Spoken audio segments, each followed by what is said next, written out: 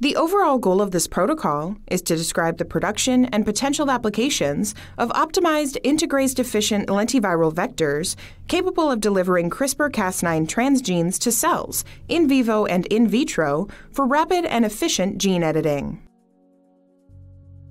CRISPR-Cas was a highly efficient platform for gene editing manipulation. Here we present protocol outline the production of highly concentrated, optimized integrase-deficient lentiviral vectors for efficient delivery of CRISPR-Cas gene editing tools. The technique has been proven to be very efficient in culture cell and postmitotic neurons.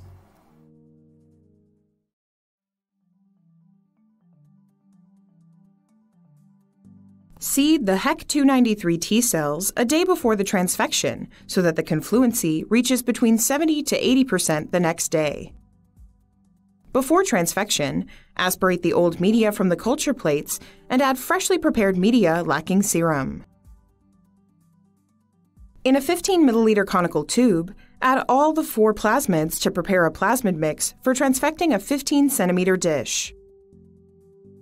Then, add 312.5 microliters of 1 molar calcium chloride to the plasmid mix, and adjust the volume to 1.25 milliliters with sterile double-distilled water. Keep adding drops of 2x BES buffered solution gradually while vortexing, and then incubate the mixture at room temperature for 30 minutes. Add 2.5 milliliters of plasmid mixture in drops to each of the 15 centimeter plates. Then, gently swirl the plates and incubate at 30